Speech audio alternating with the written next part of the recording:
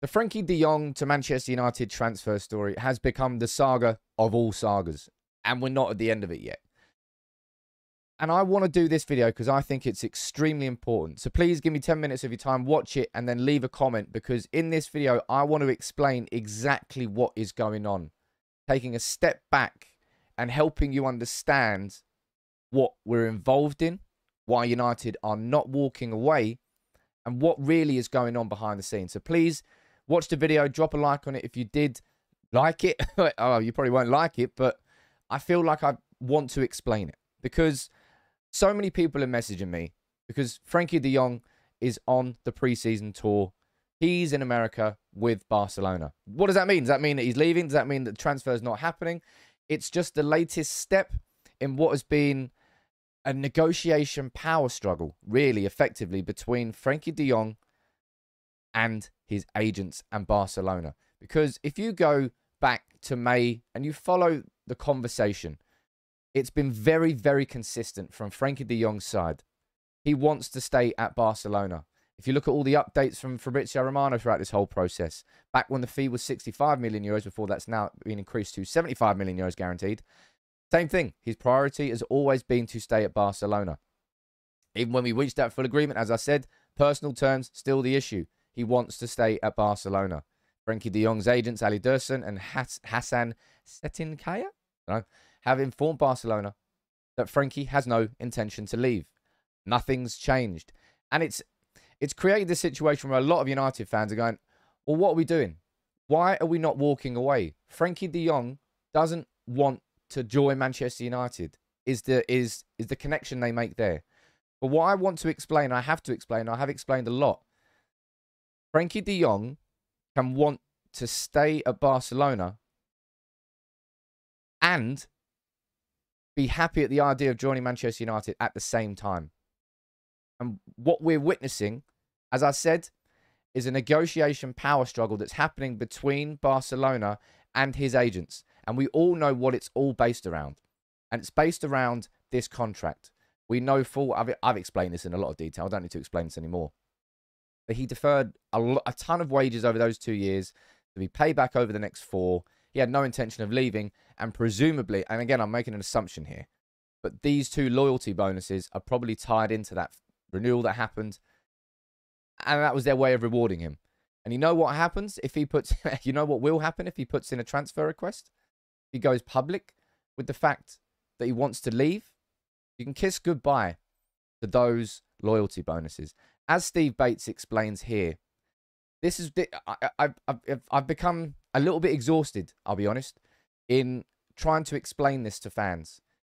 Because, as Steve explains there, Frenkie de Jong and his tough negotiating agent believe expressing a public wish to join United will weaken their position as they fight Barcelona for payment of the money that he is owed.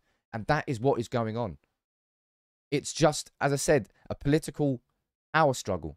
And it's weird. It's really, really weird. Because Barcelona are telling Frenkie de Jong to leave the club. They want him to join Manchester United because they need to balance their books. He doesn't want to leave. It's his dream club. That picture there, him and his girlfriend, who is now a fiance, from when he was way younger. He always wanted to join Barcelona. It was the dream for him. But as Carl Anker puts here on The Athletic, I think this one line is exactly what it is. It's his dilemma. He's rejected by a club that he loves, and he's wanted by one that he doesn't. Not yet, anyway. Not yet. Not saying that could change. But so many people, so many United fans are looking at this going, Stan, what are we doing? We're embarrassing ourselves. We're going after a player that doesn't want to join Manchester United. And I keep saying, look, right there, you've got our CEO, Richard Arnold, and our football director, John Murto, in Barcelona last week, and the deal got agreed a few days later. The new deal for 75 million up front. And people are saying, why on earth is that happening? Why aren't we walking away? Why are we not looking at other candidates? And I'll tell you the one single reason that is happening is because Erik ten Hag will have assurances directly from the horse's mouth. That's the only reason why we're continuing in the same vein that we are. We're not getting distracted by anything that is said by Barcelona. We're not getting distracted by anything that is represented in the media. We're not listening to that. Because Erik ten Hag has been told directly by Frenkie de Jong that he'd be happy to play for him at Manchester United. The Carl Anker putting it there, saying he's rejected by a club that he loves. He's wanted by one that he doesn't. He will have told Erik ten Hag that he'd be happy to join. But the only way that that happens is if this contract negotiation is sorted. If this political power struggle, the negotiation power struggle between Barcelona is resolved. And he can't do that by going public about the fact that he wants to leave, which is why his agents have been reiterating the same story since day one. Priority is to stay. Priority is to stay. Priority is to stay. And priority is to stay. Now, for a lot, as I said, for a lot of fans, that's created this situation in their head where they're thinking, why are we chasing a player that doesn't want to join United? And that's the main takeaway I'd like you to take from this video. Him wanting to stay at Barcelona does not mean that he wouldn't be happy to play for Manchester United. Both of those things can exist at the exact same time. And it really doesn't matter what any person at Barcelona says. The Barcelona president, Joan Laporta, telling Manchester United he's not for sale, whilst then meeting Manchester United the very next day to talk about the sale of Frenkie de Jong. He's out there saying it's not true that the club is forcing Xavi to sell de Jong, whilst at the same time Barcelona are telling de Jong to leave the club. They're snaky.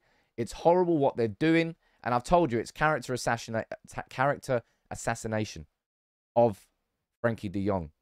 Because Mathieu Alemany, who was one of the men who met with John Murtough and Richard Arnold, Frenkie's a very important player, and we count on him. But we know La Liga. La Liga's fair play tells us to sell players. I can't say any more.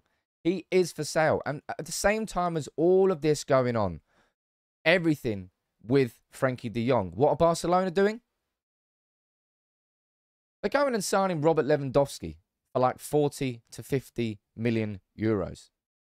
They're going and signing Rafinha for 60 plus million euros. A club which is skint. A club which is so heavily in debt that they have a negative salary cap. And that, I believe, needs to be readjusted by the 31st of July. I don't know if that's completely confirmed or not, but I think it is. But I felt like I really wanted to do this video because I felt it's very important to understand that de Jong would have told Ten Hag directly that he'd be happy to join Manchester United, even if he doesn't want to leave his dream club. And he doesn't want to leave his dream club. I feel sorry for him. Imagine that. The club that you grow up as a kid, the club that you feel that you can have your whole career at, and you finally join it. And this happens? It's a bad end to a Disney film for Frenkie de Jong. But it's one that he's going to have to accept it. He's going to have to not be an adult about it. That's an unfair thing to say. But as I said, I wanted to do this video not in a live stream, not an interactive video because, well, I'm interacting at that same point in time. It's harder to get this point across. But this is why Manchester United haven't walked away from the Frenkie de Jong transfer. We won't walk away from the Frenkie de Jong transfer because our manager would have been told directly by de Jong. And therefore, it doesn't matter what you read in the press anywhere. We've agreed the deal with Barcelona. 85 million euros, 75 million guaranteed with an extra 10 million in add-ons. But the agent has reiterated time and time again, he's staying, he's staying, he's staying, he's staying. And that will be the case until it is sorted. Until his agent there has sorted this contract out and Frenkie de Jong gets the money he is owed. Because once that is done, he will join Manchester United. I really, geez. If we end up not with no Frenkie de Jong this summer, I don't know whether I can count this summer as a success. But this is why United aren't walking away. I apologise if I've waffled a little bit in this video, but I felt it was very important to get across. And I hope I have. And I hope we don't have to keep having this conversation every day in the live streams. That's why I wanted to do it. You can let me know what you think in the comments below, but we're not walking away from De Jong. And that's why. Because Erik Ten Hag has been told directly by De Jong. So therefore, it doesn't matter what else you read in the press.